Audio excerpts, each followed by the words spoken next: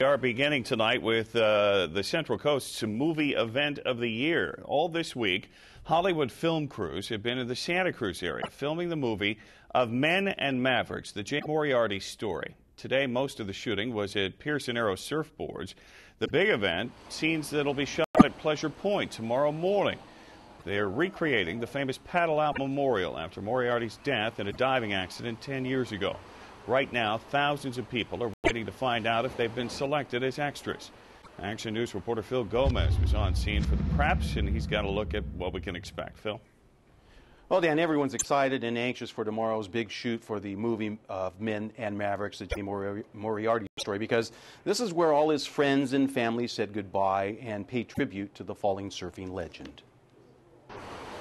All was quiet at the Hook at Pleasure Point Thursday. There were a few surfers catching waves, but the lights and cameras of Hollywood weren't here today. There's evidence production crews were busy preparing for Friday's key scene, though. It was 10 years ago that a paddle out was held to honor Jay Moriarty right here at Pleasure Point.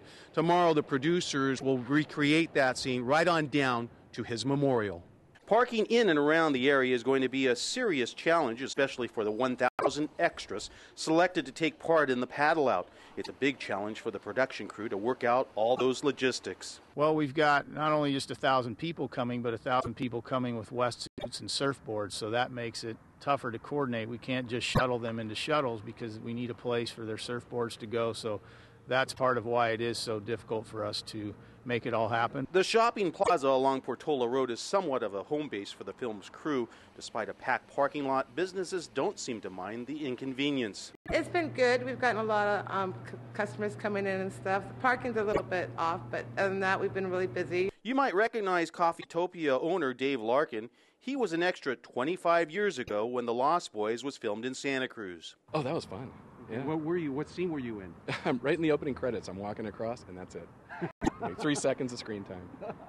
Very good. I'm Bob Pearson. The owner of the Pearson Aero Surfboards didn't get the part to play himself, but is an extra in the film.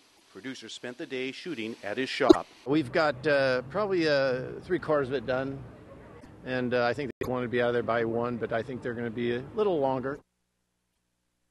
Again, there's still a lot of excitement and anxiety, but right now, hundreds and hundreds of people around the Santa Cruz area are waiting to find out where to park and where they check in. The producers tell me that everyone who's been chosen already as an extra will receive an email sometime tonight about where they're supposed to go for Friday's shoot. Dan? All right. Now, Phil, what's the deal with the extras? They get paid or credits or what? No, Dan. What will happen is they'll receive free lunch, and also there will be a big raffle for many prizes that were donated by the locals. All right, very good. Thanks very much. Extensive coverage of this on the air and on the web throughout the day. Action News reporter Tom Miller will begin our live coverage tomorrow on Action News Sunrise with updates, slideshows, pictures of the paddle out on the web at KSBW.com.